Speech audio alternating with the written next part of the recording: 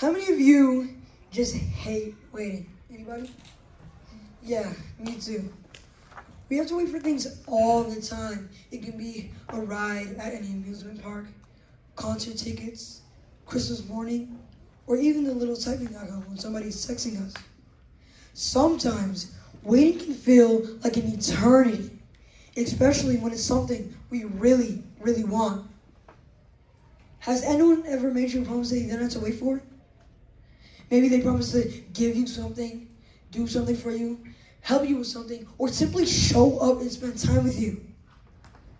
But what happens when that promise gets delayed? And delayed again and again and again. Soon, we start to wonder if it's ever going to happen at all. Or if we should just give up hope.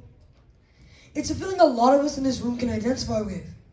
And for some of us, it's because we have been waiting on God. In our lives and in our faith, there are a lot of things we wish could happen instantly. There are promises we want to be fulfilled right away. Instead, let's wait for it. In my life, I've had to wait for many things. I once had to wait for a game console. I had waited years for it and wondered if I was ever going to get it at all. But in the end, the wait was worth it. While you wait, we should continue to serve the Lord, pray, and go on with our daily lives. But in human nature, we start to get frustrated and ask questions. We might wonder, can God really be trusted? Does God really care? If God really loved me, then why do I, as God's child, have to wait so long for it? Well, if any of y'all in this room feel like you're waiting on God right now, good news is that you are not alone. The Bible's filled with stories of people who had to wait on God. Genesis 12:1-3 says, "The Lord said to Abraham, leave your country and your people. Leave your father's family and go to the place I will show you. I will build a great nation from you. I will bless you and make your name famous. People will use your name to bless others. I will bless those who bless you, and I will curse those who curse you. I will use you to bless all the people on earth." See, Abraham was just an ordinary guy, but this is no ordinary promise. This is a big promise for Abraham. There was one small problem. Abraham didn't have any descendants. His wife Sarah was unable to have any children, and they were both pretty old. Abraham was stuck waiting to receive what God had promised. He didn't have a timeline or a plan, just a promise.